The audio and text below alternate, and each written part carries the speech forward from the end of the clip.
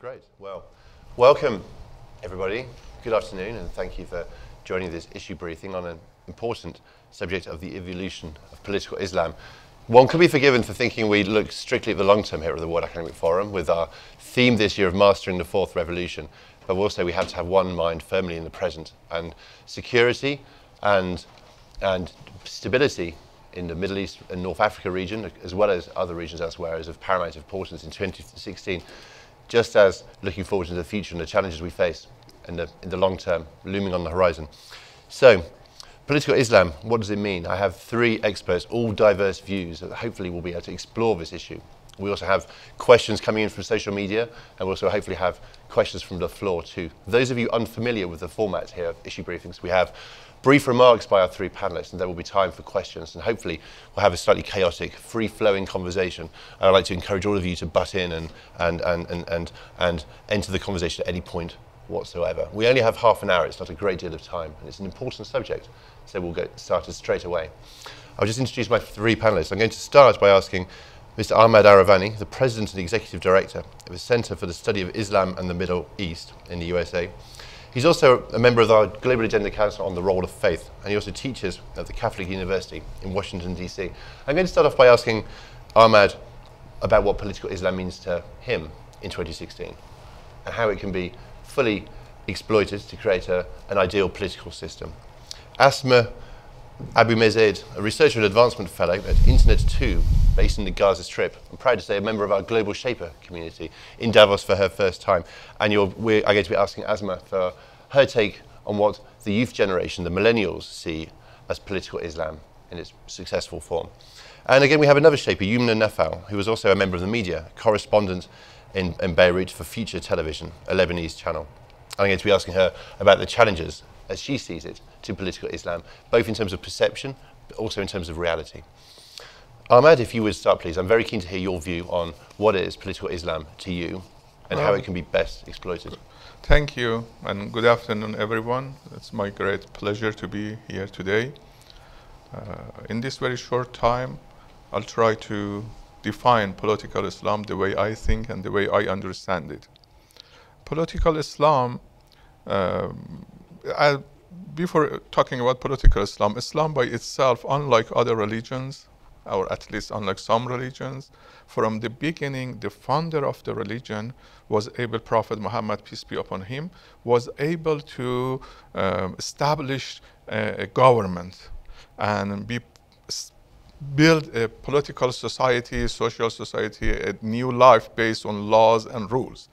That led the Muslim after him, the Muslim followers after him, to follow his life and his example as an example for their own life and their societies.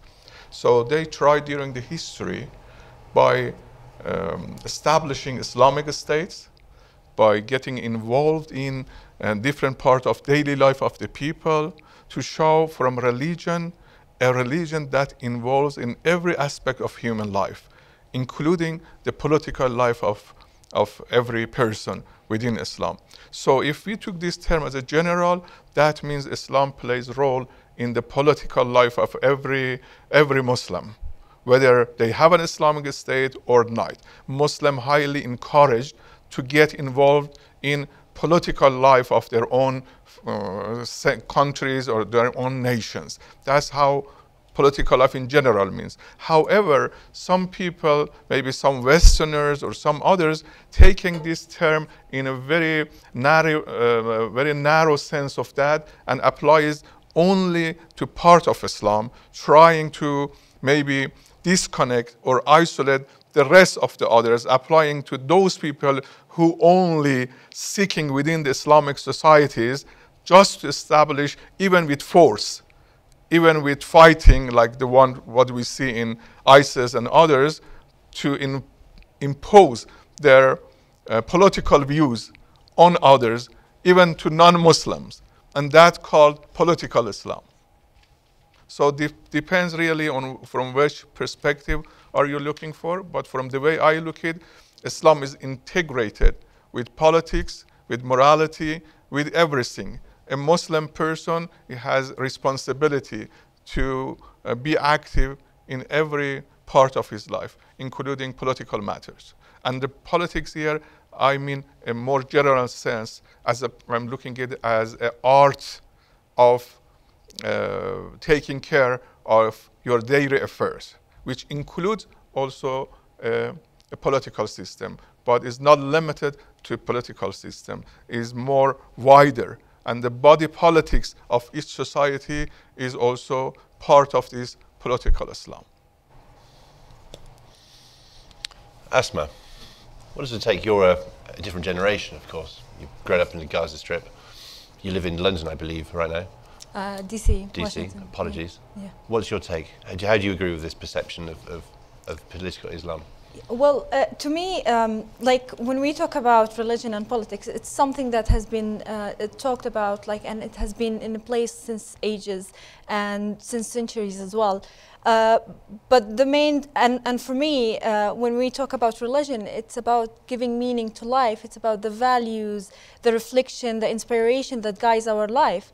And when we talk about politics, we are talking about the rules and the policies that regulate our social lives. And like in theory, these two things, when they work together, then we will have a really strong society that care to each other and it's inclusive. However, we should not neglect that there are also some people who interpret the religion in their own way, and they use the religion as a way to attract people and to their own benefits. That's why we are saying this abuse of power, abuse of people intention as well. But as someone who actually grew up in Gaza and now is living in DC, what was more worrying for me is how the Western societies look at political Islam and at Muslims. I never feared on my life in Gaza, other than the Israeli bombing, but like in normal life and in my interaction with the government, with Hamas, I never feared for my life. However, when I was in DC, which is supposed to be a free country, democratic country, in the first month, I had 3 accidents of harassment because I'm a Muslim and because my Islam shows because of the way I dress.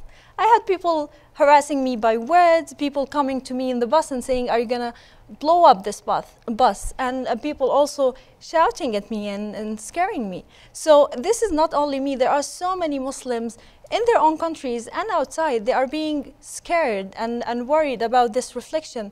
So it keeps always wondering why the action of just a smaller group that does not represent the majority is actually generalized in the media, generalized everywhere. Why a human being does not take the effort to know the other, whether he's a Muslim, whether he's a Christian, or any other religion.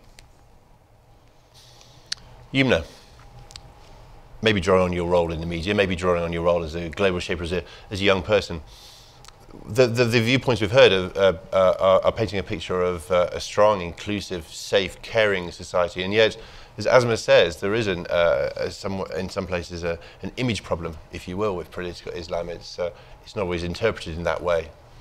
Right. I just want to add to what Mr. Iravani said, and Asmaa. Yes, political Islam, which if we were to define it, a friend of mine, Tariq Osman, he's an Egyptian analyst, he defined it in a way that I really liked. He said it was the implementation of and representation of Islam in society and politics.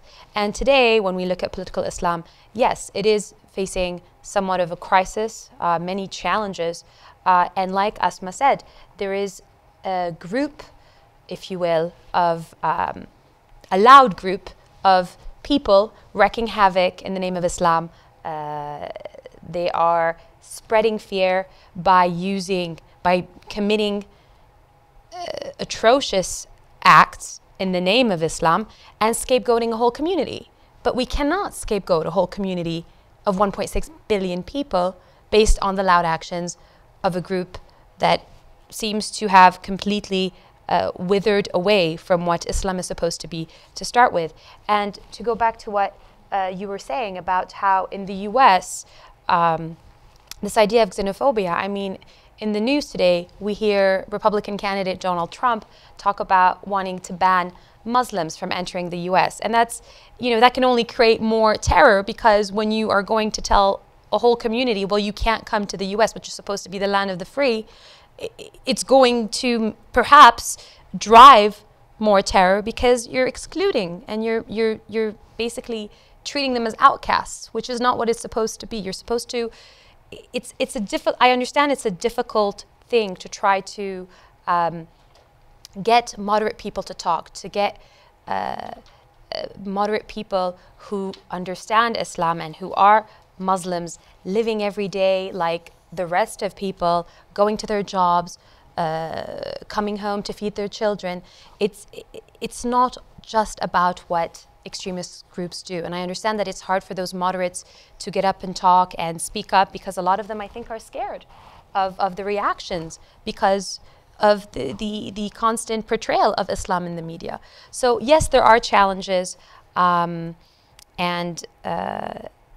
it is a difficult time for political Islam, but I do believe that there is hope in the future. I do believe that today's topic is actually millennials and political Islam.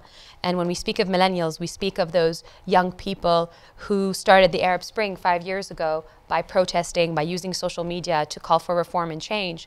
And there was a very interesting poll taken last week, but it's called the Zugby Research Services Poll, and it basically surveyed 3,754 Muslims, young Muslims, men and women from the MENA region, and the poll's results were that 3/4 of these young people feel that ISIS is a complete perversion of Islam and does not represent them, and a lot of them blame their governments for these extremist groups and the failures of those governments.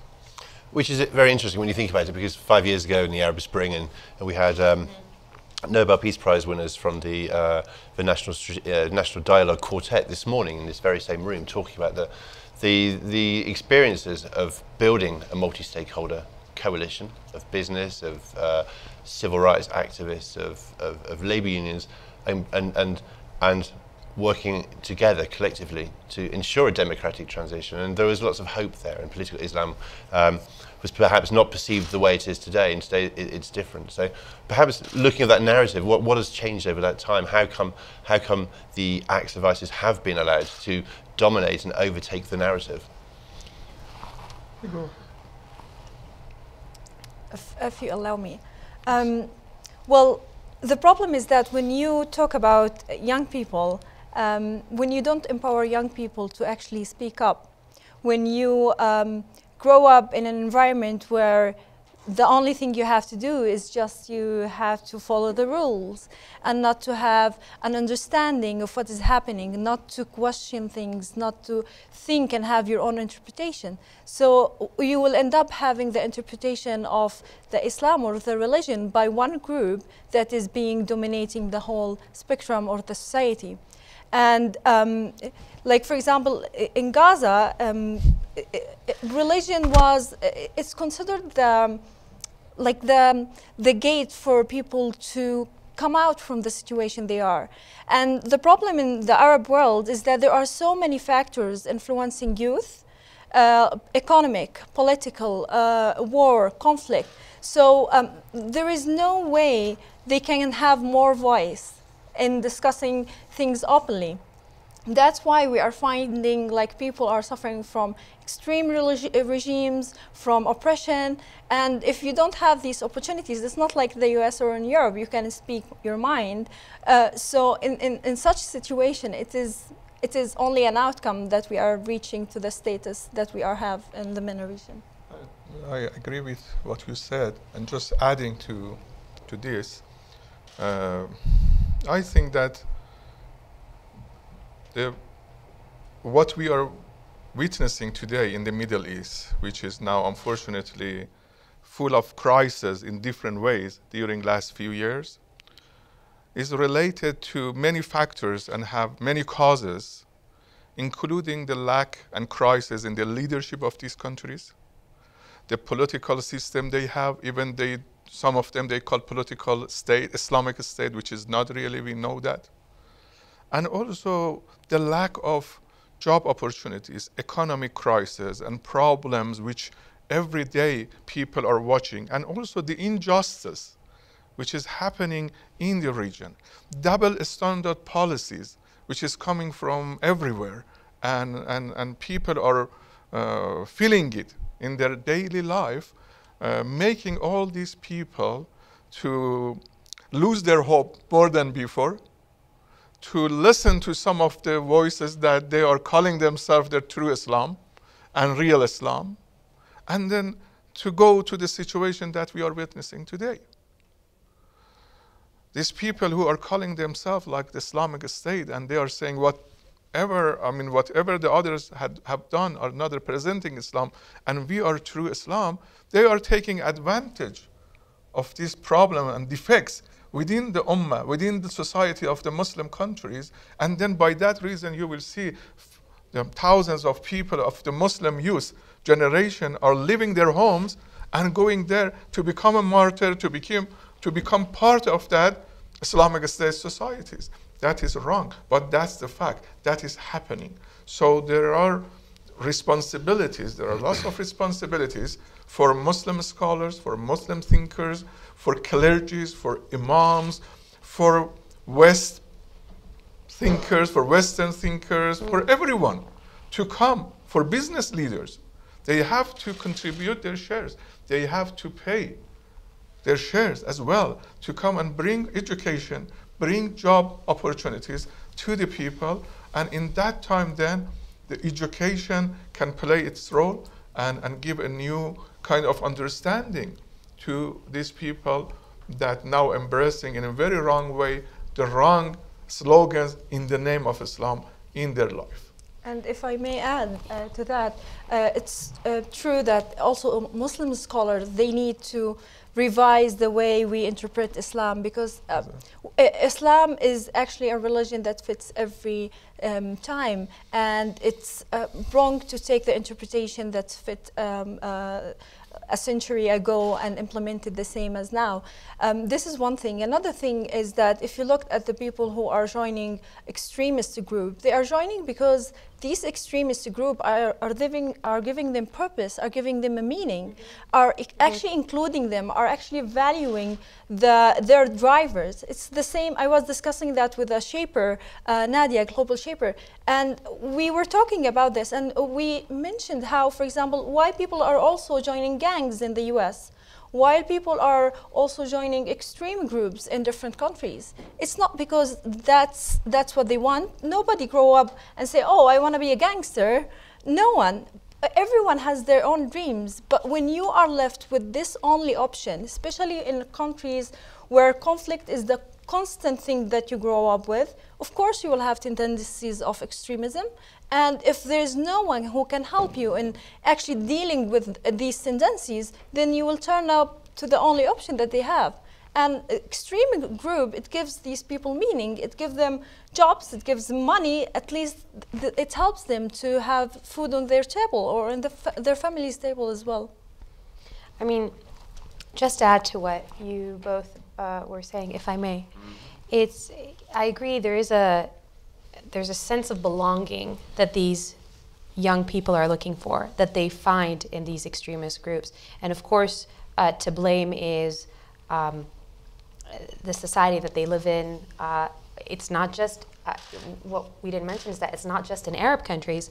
A lot of people that are joining ISIS come from, in Europe, for example, Belgium and France have a high number of nationals that are joining ISIS. And now with the migrant crisis, we can't ignore that in the future, there's going to be a significant Muslim population in Europe. I think 10% of Europe is going to be Muslim by 2030 or 2050. And there needs to be a dialogue for tolerance and mutual understanding and mutual coexistence, which is very important if things are to go forward, hopefully in a peaceful way. Because yes, there are lack of opportunities. I don't think just that is going to allow somebody to go to extremist group. I think it's also what Asmaa said. They lure you with a better life, money, the sense of belonging, which they're looking for as well, the youth. All the indicators are pointing towards economics here, aren't they? Whether it's a sense of belonging, or whether it's of losing hope because one doesn't have the job or the skills to succeed or to thrive and prosper. So I suppose my question is, how can we channel the positive aspects of Islam to create the institutions needed for this fundamental growth to take root? At the World Economic Forum, of course, we publish competitiveness reports every year. We look at the long-term drivers of prosperity, the institutions that are required, the education, the environment. How can we channel Islam to help build this grassroots structure that we can build a prosperous society on? Before I answer your question, I just want to add something about these people who are joining ISIS from the Europe mainly. I think for these people, maybe job opportunities or whatever is an issue. But deeper than that is the way they have been treated in the West, especially in Europe. There is a kind of marginalization that's happening to them. There is an issue, especially they are talking about us and others. They are others, they are in the corner. And when you have that kind of treatment with the community, with the immigrants, there is no kind of equal kind of treatment with each other, then you will feel that kind of reaction that led them to different kind of activities. However, so that's highly recommended for European countries to try to bring them and try to integrate them within their communities and try to be one family as a human being. Everyone has a dignity, and that dignity must be acknowledged. That's something. Now about, how, if I understood your question, that how we can channel, in the right way, I think that there are different, the time doesn't let us to go in details, but in short, there are different ways that Muslim can contribute towards a better life for these people. Now, in terms of political leadership, there must be some kind of reshaping and rethinking of the political leadership of the region by giving their own people more opportunity to be part of the political system, be a decision maker as a kind of a democratic society that the other people around the world enjoying them. Now, the issue of education is highly, highly important and must be emphasized more than before. Now, the education is not simply just providing new books or materials. No, those materials are very important and must be refined and rewritten by modern reformist Islamic thinkers, which have come within the Islamic traditional system. If you brought them from outside, then there is a natural reaction towards them. So within the Islamic judiciary system, within the Islamic Sharia, within the Islamic theology, we need more kind of reform by using the term they are calling it ijtihad.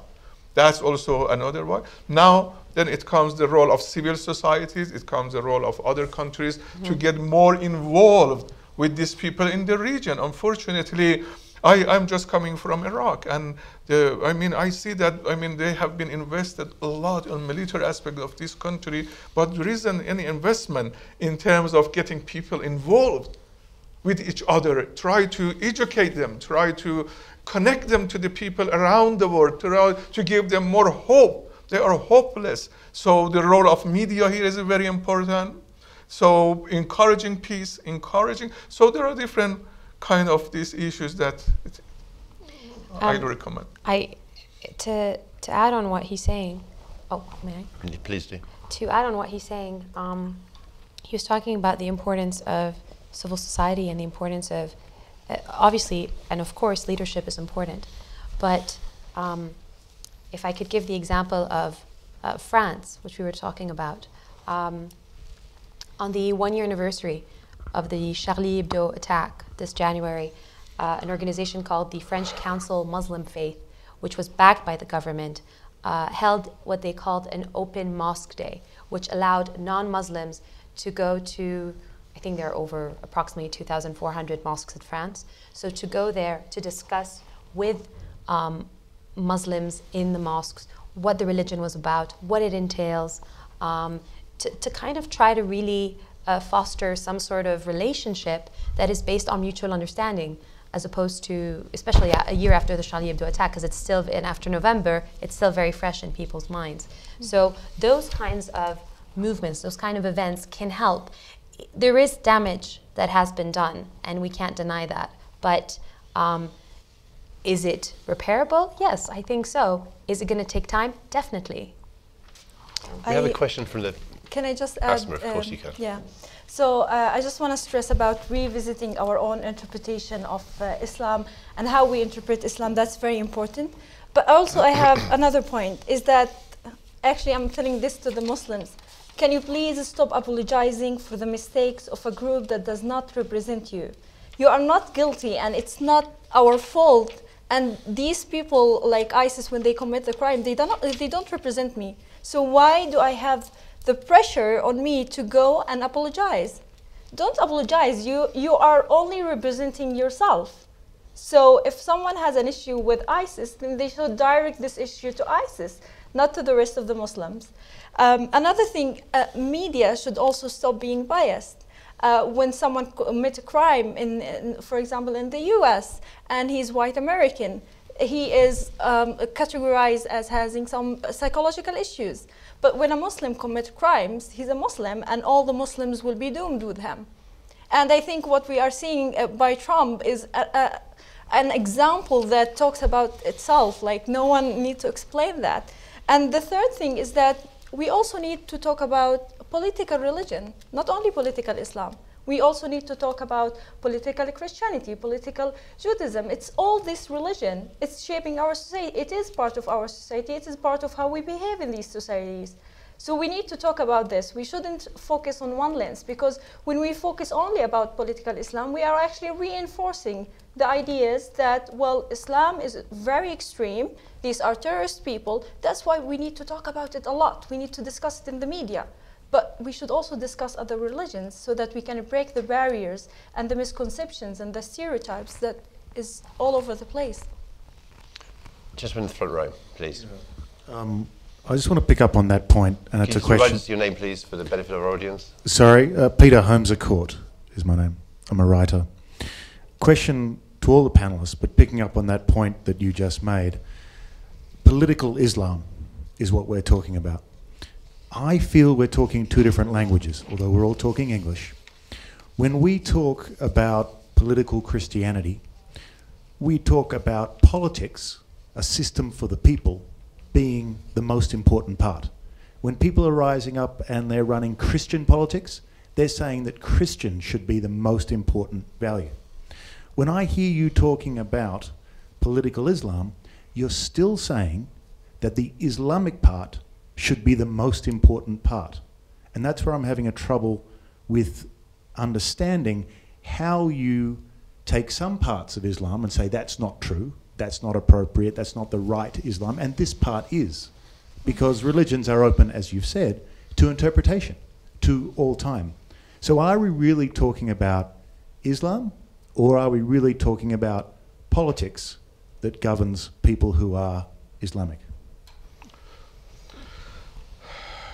First of all, I think, as you know, the history of Christianity, at least they are claiming that, or there are lots of followers, that there should be separation between church and state. That's something you cannot find it in Islam, at least among the majority of the Muslim. There is the integration of the religion and politics. You cannot make a distinction between these two. But however, to what extent then the religion can play its role as a political system to run a society and be a government, that's an issue has many different views, even among the Muslims. There are some Muslims who are part of supporting that Islam must be involved in politics as well. There is integration of politics and religion. By politics here, I mean the government, the state, which you can see it in Iran, for example, in Saudi Arabia, in other countries. But there are some countries who are secular in terms of they governing the society, like Turkey or Egypt or others, but the society are Muslim, and in their daily life, politics plays a very important role as a Muslim, and they are not like, they don't say our religion is just for a personal issue in the closet. No, they are in daily life very active in a social and political life in the wider society. However, when it comes to the interpretation of Islam, you are right. I mean, in Islam, like any other religion, is open to different interpretation. No one can stop it. So, I mean, the ISIS, they claim that they are representative of Islam. We are claiming that we are representative of Islam. Then here is like a battle, like a game that wrestling, I can tell you, that we have to bring all our evidence, we have to bring all our culture and history of 1,400 years of rich culture that shows what we believe and what we claim. There is no other way.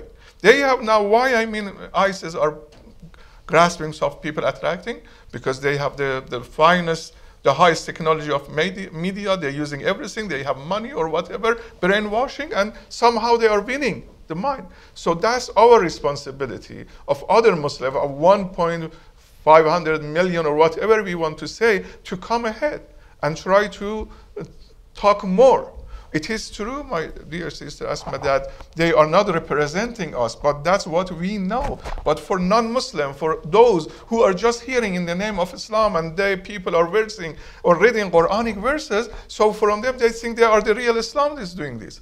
So you are right, it's our responsibility, our obligation to come ahead and try to clarify it and bring some proofs in different ways that this is... But not apologize. However, I mean, if they are doing it in the name of Islam, I think we should apologize from these people that this misusing of Islam created this kind of problem for this family or others. We were talking about that yesterday. Yes. I think there's a difference between condemning and apologizing. Apologizing means that you're guilty for what they're doing, but we're, you know. We are guilty in somehow, to be honest with you. In somehow we have worked less. I mean, I don't know. I mean, in that term, you can be guilty also if we don't care about our families, if we don't care about children, if we are not very active in our own societies, if we are not asking from our leaders, if we are not involved in our political system. So that gives room for them also to go ahead. So maybe a little bit guilty, but that's not a big issue to apologize who is guilty. That's now our daily responsibility to go ahead and try to work harder. Your example, your presence here as a young ladies or Muslim ladies, that is a good voice that's showing to the whole world that the Muslim women who are very successful in business and political life, that's the real picture of Islam and the Muslim woman. And that is how, as you mentioned, that was the life of the first lady of Islam, Hazrat Khadija Salamullah alayha. So we are proud of that, and we have but to tell the whole people around the world. There are lots of ignorance happening, and people do not know really, and they can make a distinction. So that's our responsibilities. Thank you. Well, we've run very, very slightly over time. I do apologise for all of those of you with busy schedules, like our panellists here. I think we've learned quite a lot in this past half hour. Islam can play a role in building the institutions needed for caring, inclusive, stable societies. It needs to play a role. Islam can retake the narrative, but it's going to take some time. I'd like to thank you all very much for joining us. I'd like to thank you all for joining us here in the room and for watching us live online. This session is now over. Thank you. Thank you.